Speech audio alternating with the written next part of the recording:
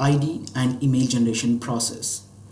The main purpose of this particular automation is to generate email ID and employee ID of the particular newly joined employee.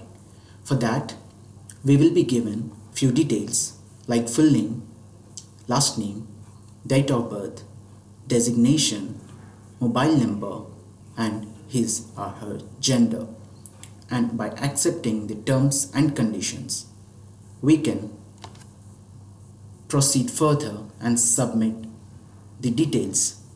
Then we will end up having the email ID and the employee ID be generated right here. I already have the code implemented for that. Let's have a small demo.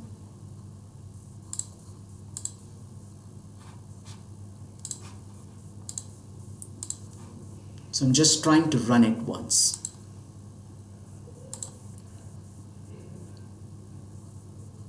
As we can see, the bot has started and it is entering the particular data. It has submitted it and here it is. We have got the details that have been generated in the message box. Let's see how to implement it step by step.